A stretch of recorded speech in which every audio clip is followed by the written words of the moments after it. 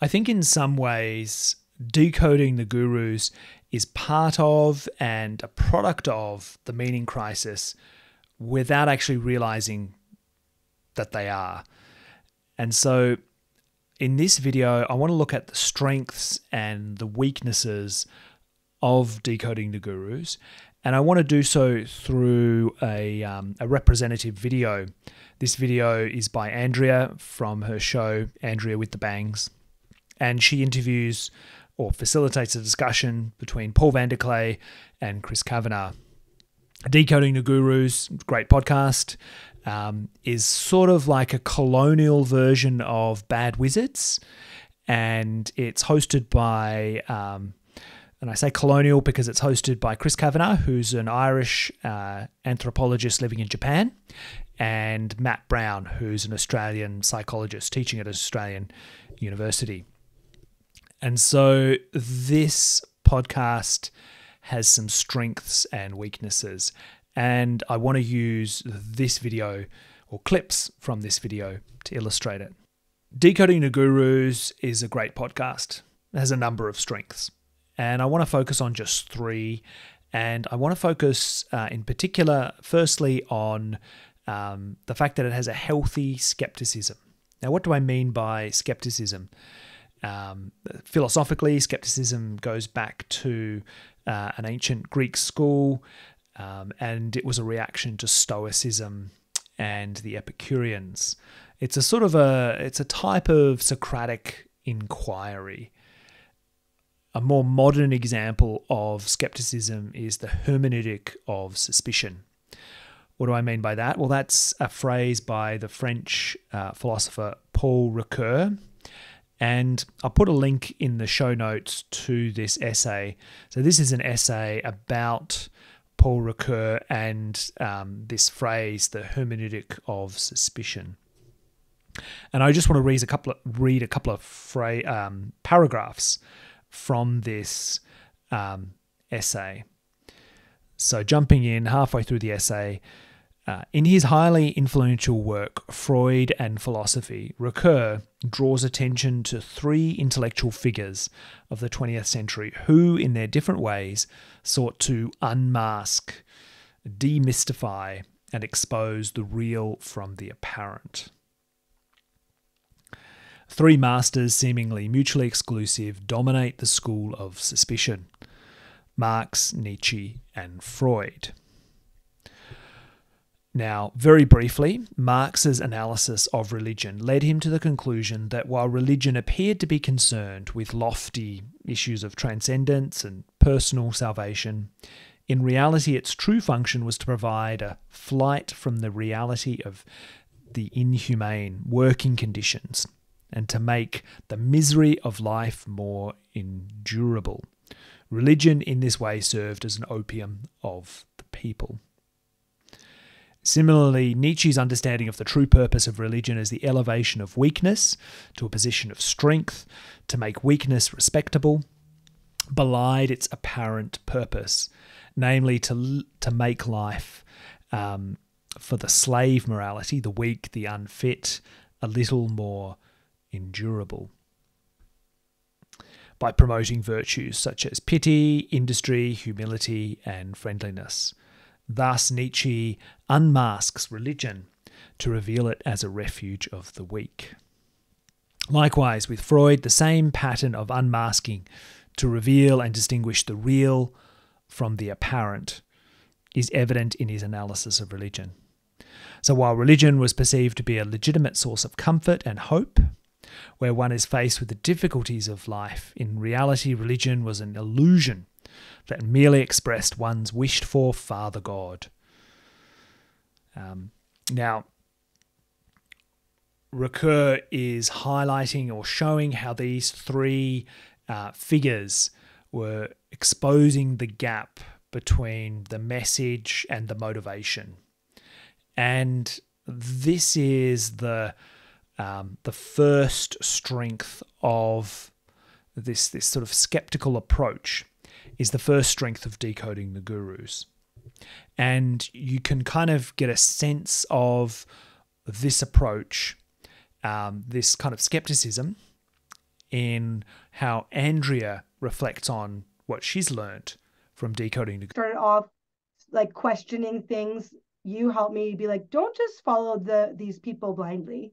They are experts in their own fields, perhaps, but not in everything. Mm-hmm. And then I was like, okay, I'm like, I remember saying, I'm still an IDW girl. Like I remember saying that at the end of our interview.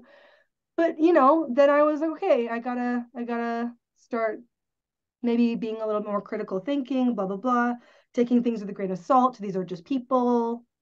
And then I moved on in my journey over through to narrative and stuff. And that's how I ended up having a channel focusing mostly on stories and film. The next strength, I think, is best described as the ability to identify techniques and the way in which religious-like gurus or gurus who behave, secular gurus who behave in a religious way, their patterns. So identifying their patterns of behavior or their particular rhetorical techniques. And that's a key feature of Decoding the Gurus. And you get a sort of an insight into this in Chris's summary. Some of the distinctions about the way we approach the content comes from some of that. So could you get a little bit more specific on exactly what you want to critique on your channel and why? I mean, Peterson seems to have been a fairly regular, there's a lot of IDW types in your list as I just scroll through your podcast topics. Yeah, that's fair to say. And I think it's in part because a lot of the figures that we cover that fit the archetype would be like your kind of Brett and Eric Weinsteins and people more recently like Russell Brand and so on. So that is the IDW kind of heterodox guru type is very close to the archetype that we are interested in part because I actually think it's more interesting to look at than the like outright polemicists or partisan pundits or that kind of thing, though in some cases I think they might have veered towards that. But yeah, so in looking at these figures, and Matt and I are both academics. He's a psychologist and I'm a cognitive anthropologist. We're fairly, I would say just by nature, like fairly critical, slightly disagreeable types. And, maybe like all people on YouTube, like too opinionated. We're not on YouTube. No, I think we are on YouTube, but all commentators on the internet have perhaps too many opinions, and we're no exception in that regard.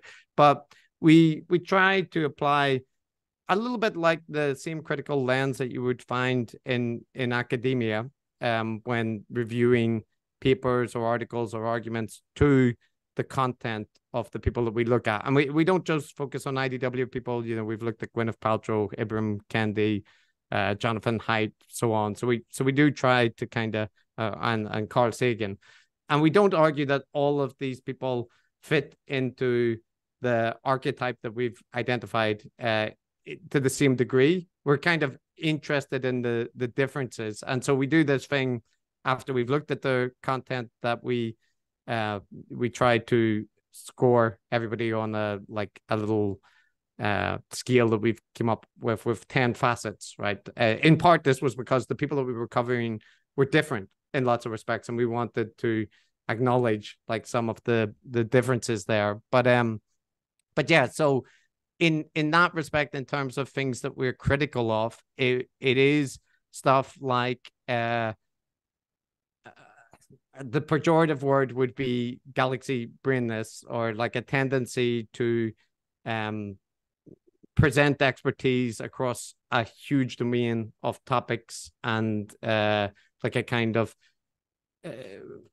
not just that you're an expert in one thing, but rather that your expertise allows you to speak confidently about a whole host of things, including it could be virology, politics, history, across the wide domain of like possible ideas, and that on itself might just be a kind of Pollyannish, way of thinking. But when it's coupled with things like reinforcing strong in-group, out-group boundaries, flattering people who follow you as being the ones that are good and actively like seeking to understand the world, attacking institutions and kind of established sources of knowledge, and promoting your own yourself as an alternative, a more reliable source of knowledge. So a kind of like reactive anti-establishment sentiment, self-aggrandizing, and grievance mongering, stuff like that. And promoting conspiratorial heuristics, and like I mentioned, kind of partisan polemics of either stripe, also not particularly good. So the more of those kind of things that you do, the more that we would kind of flag it as a toxic style of modern guru. Andrew Tate or something like that would be an example. I think that most people would fit into that category. But we're not saying that everybody that we cover is the exact same, because it wouldn't make sense. Like we just did Christopher Hitchens and Eliezer Yudkowsky, but we've also done Reverend Moon of the Moonies and like Nassim Taleb. So yeah, it's we're not trying to argue that everybody that we cover is the exact same kind of thing, and that they're all like toxic and dangerous. That just in case any.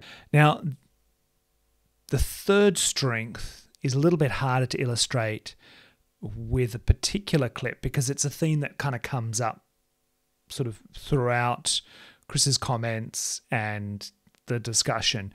But basically, it's the combination of combining critical thinking and evaluating morality, and it's a strength of the podcast that you can think critically, and that helps you evaluate the morality of these gurus.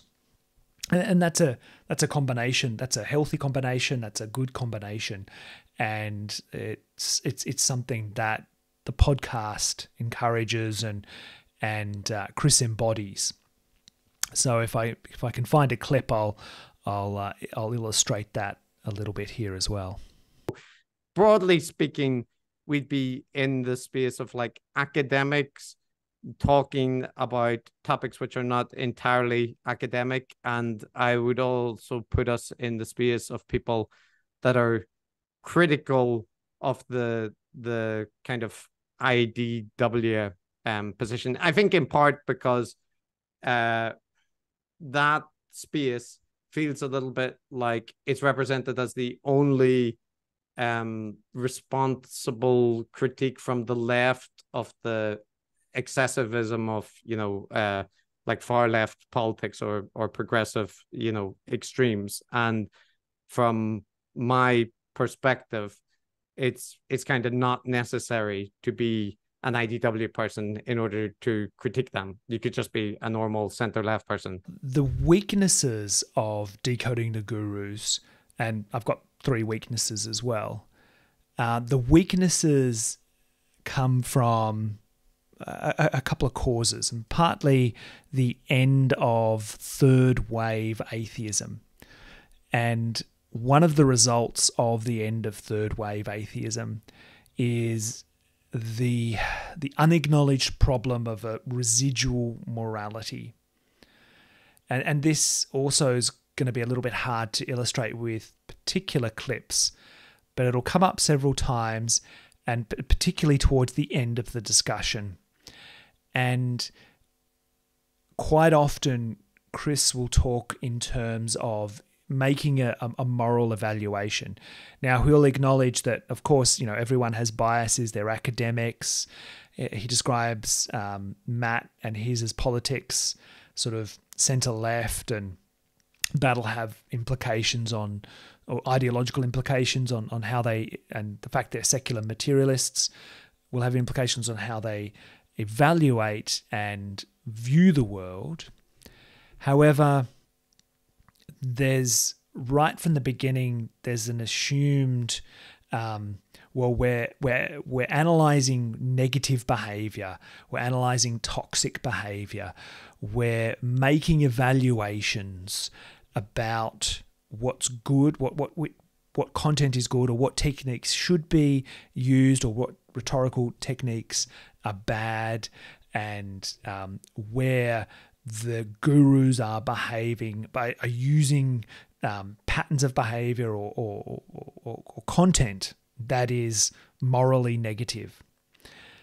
And the difficulty here is that, and this is how second wave atheism was unable to resolve this problem, and this is why it's the end of second wave atheism, and we're into something else now, is we've got this residual morality. We identify things as good and bad, and we make moral judgments, and we're able to make moral judgments, but we don't have a framework or an explanation for why and how we make moral judgments.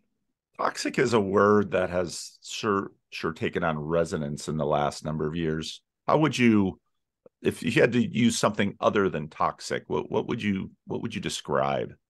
Yeah, what would you use instead of toxic? Negative. Just like, somebody promoting like bad heuristics and increasing the level of polarization and hyperbole in the discourse, encouraging like strong in-group, out-group hostility, that kind of thing. So like negative, the negative spectrum of like activities and effects on the world. So do you think your podcast would be especially negative or especially positive? I'm curious about your choice of that. In our case, well, I'd say we're like, it depends. Well, it would largely depend on your perspective of what we're doing. Like from my perspective, obviously what we're doing is overall positive, but that's... So that would be an in-group, out-group thing. No, well, yeah. In terms of like whether people, who agree with us would Depends on who you character. ask. Well, that's the in-group, out-group dynamic. Yeah, but so the question would be like any group that you belong to will have an in-group and out-group dynamic, right? Like if for a group to exist, there has to be an out-group. The when I talk about in-group, out-group dynamics in a negative or toxic way, I'm talking about like very strongly constructing that there's a kind of positive truth-seeking in-group that is, full of good people versus a negative, harmful group that is seeking to destroy and needs to be opposed out group. So like the kind of, a binary black and white Machiavellian view of the world. And I don't think in general, like if you're into toy trains and you join a group of train enthusiasts, that makes an in-group of toy train enthusiasts versus non-toy train enthusiasts, but it doesn't require that you will see all non-toy train enthusiasts as like evil out-group, but there's an out-group, right? So what would you describe as the in-group for your podcast? And so on as well. Like there's a lot of people that are powerful orators and good with self-help messages, and I would count Jordan in that. And also that in a certain respect, that thing that I raised at the start about the ability to speak in a very fluent way across bringing in lots of world history and myth, and it's intoxicating for people, for good and for bad. I think that way of speech is a gift that people who are good orators have. So one of my points is a potential issue that the heuristic of transformative experiences can also be a constant with people that are fundamentally still exploiting people or kind of like promoting divisive messages, and there are different like levels of that. But the other part, and this, I think it really catalyzed for me when you were saying it, is, people are focusing on different things, right? When they're in discussions. And when I look at the content of Jordan and Jonathan and various other people, and much lesser extent, John Vervaeke, I pick up a lot on the promotion of conspiratorial thinking, the comments about the war in Ukraine, anti-vaccine rhetoric, climate change contrarians. And if you go to, Jordan Peterson's timeline, you'll see hundreds of tweets all about those topics. It's not incidental to his project. He's setting up a conference and organizations, Jonathan Pajot is part of them, which are outlining, as they define it, an alternative vision. And people in those groups are also tend to be very relaxed about their criticism towards Hungary or other authoritarian regimes that couch it in Christian or kind of religious values. And to me, that looms large in their content, right? So that when I see people having discussions which doesn't criticize that or doesn't push them on it, and when I raise it to people, they say, well, I'm not interested in their political stuff. That's not what I'm talking to them about. It feels to me like that's ignoring a kind of big envelope of criticism. And that I'm not saying that everyone that engages with Jordan Peterson is going to become, like a supporter of Putin and a strong anti-vax person. But I would say that those are not minor parts of his output, including in his podcast. And the fact that he works for the Daily Wire now, kind of like a self-identification is that he's on the polemical side of, or the partisan side at least, of the right-wing media ecosystem. And so I guess that I'm curious your thoughts on that, because I think that might be part of the reason that, when you look at our content, you see that we are kind of focusing on the wrong thing and missing things. And I probably feel the same about when I'm looking at the content of, the discussions about egregores and the symbolic interpretism. Now, the second criticism doesn't come out as much in this particular video, but there's a little clip early on, and I think it informs, it's an underlying structural weakness, and it means that a lot of the other things that Chris will want to say and argue for are weakened by this particular weakness. And that is a sort of a postmodern mindset. And there's a clip where Chris has to concede, well, yeah, defining the in or the out group, defining what's defining sort of ultimate moral values is really going to be dependent on your perspective. I'm just trying to get a sense of what your podcast is, what your goal is, who your audience is, what your mission is. Yeah, those are all legitimate questions. And I there's a couple of things that I would say. The first, in terms of like the overall mission, I think that we view it as, promoting critical thinking, a kind of academic approach to stuff. Matt and I are both people that are like in favor of the scientific method, and we're both secular materialists, so to speak. So I'm sure that comes across in things that we cover. But out of those things, in terms of like what I would see as actively promoting, would be primarily the kind of critical thinking and advocating for consuming content critically. And in terms of whether that's more to preach to the choir of people that don't like the people that we cover, or to reach out to people who might follow them in ways that we would see as like non-critical, I'd say that we are giving just an opinion on the content, which is very popular. The people that we tend to cover, they've got tons of material, and they're releasing podcasts. They've got hundreds of thousands of fans or millions of fans. So by engaging with their content, it's not like it's hard to find people that have other takes or positive views available. And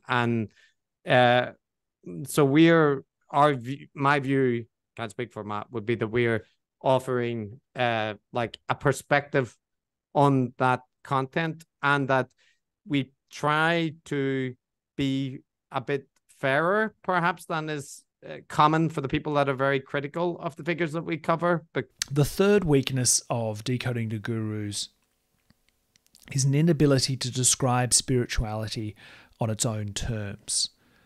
So towards the end of the discussion, Chris seems to think that, well, firstly, he reacts to Paul. He thinks Paul is criticizing sort of the centre-left politics, or saying that secular people that are secular materialists can't be moral. You asked Andrea, how I would distinguish myself from the new atheists, and part is because I actually study religion, whereas lots of the new atheists don't. But the other part is that I don't think that inherent conflict has to exist. Like I think tolerance and like a willingness to recognize that people can draw meanings from different, like secular or religious meaning structures is beneficial. And that's why I'm quite reactive to things which are presenting a secular world as fundamentally like cold and alienating and devoid of meaning, because I don't think I think that ends up in the discussion with how are atheists able to be moral without a religious structure to keep them on the straight and narrow. And I think all of those questions have been like discussed and answered in hundreds of years of debates between atheists and religious people. So in I guess in part that's a whole bunch of things, but that's partly my reaction to that, Paul, is that I think you're completely right that we should take seriously the attachments and social bonds, and you could frame it in other language, as you suggest, like the experience of the numinous, the like esprit de corps, or being touched by the Holy Spirit, or your commitment to the Sangha, or whatever it might be. But while acknowledging that, I'm not sure that I agree that my secular worldview requires like kind of that's a metaphysical reality that I can't comprehend, because I feel like I comprehend it okay, and that I understand people that value it. I don't personally believe in the metaphysical aspects of it, but it doesn't feel that mysterious to me that exists in human, given the kind of social beings that we are. And what Paul is actually criticizing, though, what Paul is actually challenging, is how does secular materialism describe and explain spirituality? It can only explain spirituality on its own terms. I think Chris thinks that Paul wants a place at the table, and you get the sense that Chris thinks that, well, Paul wants to have his 2 cents about, and Paul probably does, and everybody, Chris makes this point, everybody on the internet has opinions. Chris thinks that Paul wants his place at the table.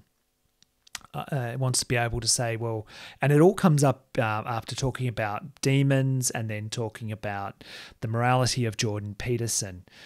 And there's a real sense that Chris doesn't understand the central purpose of Paul's project is to think about, well, why are we here?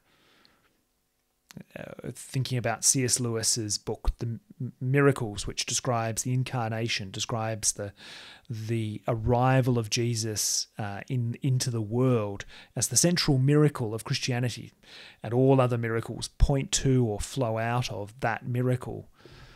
And Paul talks about, rereading Miracles by C.S. Lewis and trying to make sense of the secular world he inhabits and the claims of Christianity, including this central claim of the incarnation. So when they talk about demons, and they spend a lot of time talking about demons because of a discussion on Twitter between Jonathan Peugeot and Chris Kavanagh, or maybe not a discussion, an exchange, a Twitter exchange. And so they get onto the topic of spirituality and how to describe demons. And Chris Kavanagh's research is about sort of negative in a sense of difficult or arduous religious rituals. For example, fasting, where you deprive yourself of some food for a while. Those type of rituals, those type of religious rituals, that's Chris's area of study. So Chris is viewing demons as data or beliefs that people may hold, and they may hold them genuinely, and they may behave in a certain way as based on those beliefs. But Paul's asking, well, what are those people attempting to describe when they talk about demons? Is in many ways, I mean, you have Tom Holland working on the question of would the ancient Greeks have considered themselves religious? That's a really tricky question, because of course, after the Enlightenment, religion sort of becomes a category. Before that, through much of world history, the ritual, the worldview, let's say, which is not a theological abstraction, but is sort of a completely embedded cosmology, is something that, and ritual, again, ritual is sort of a word that's kind of an abstraction. Someone going to a temple in the first century wouldn't say, even if they use something that we connect with ritual, we sort of take this concept of ritual and sort of demythologize it and deconstruct it into something that is in some ways analogous to, let's say, what a scientist or someone, say, working in a technology plant, if they're working in a clean room, or a doctor who's going into surgery, he undergoes this ritual of hands, and that's of course deeply embedded in his own worldview of germ theory, et cetera, et cetera, et cetera. So I guess to me that adds two questions, which would be part of the difficulty of let's say secular materialism has always been the difficulty of understanding non-secular materialist people from the inside, because all worldviews have an outside and an inside. And so the modernist path has tended to be, well, these demons are so on and so forth. And in terms of what I see happening, I'll talk about what I gained from Peterson, because I didn't need Peterson to teach me the Bible. I already knew the Bible. I didn't need Peterson to teach me the value of religion. I was already deeply committed with respect to religion. Part of what people who have at least maintained a connection to inhabited religious roots is, in fact, the question of what do we do with sort of this worldview flipping that we tend to do in the modern West. For example, if I am preaching to my church out of the book of Genesis, on one hand, so let's say from a modernist biblical studies perspective, I can fairly clearly see, I can sort of map out a cosmology that they might have, where the world is sort of a table, and it sits on pillars, and there's a dome on the top, and there's God's throne in heaven. I mean, this sort of perspective that I inhabit, that I say, okay, so the writers of the text were inhabiting that kind of worldview, and they're writing from it. And I am preaching to a group of people that very much see ourselves as inhabiting a globe, which is going around the sun, which is part of a galaxy, which has all these galaxies. And so for a preacher, you're always trying to sort of connect these two worlds. And one of the things you also very quickly learn is that, let's say if you read much if you look at, so part of the Dominican Republic part of the Christian Reformed Church has had, Navajo ministry for about 100 years. And so then you gain access to, let's say, native populations, and to the degree that they are still sort of inhabiting an embedded worldview versus those that have been impacted by this dominant Western culture that has tended to colonize them. You very quickly have to ask questions of, okay, well, what on earth do we really mean by all of these things? Even the word spirit is a very interesting word. And Chris is unable to see this. He's unable to see that question because it's a weakness of his paradigm. It's a weakness of the Decoding the Gurus approach, that because they're approaching it from this materialist angle, they're unable to explain spirituality. They're trying to see everything with a view from nowhere. To use Paul's expression, it's the meaning crisis is about whose monarchical vision are we seeing all of reality from. If you've got a comment, I'd love to read it in the comments.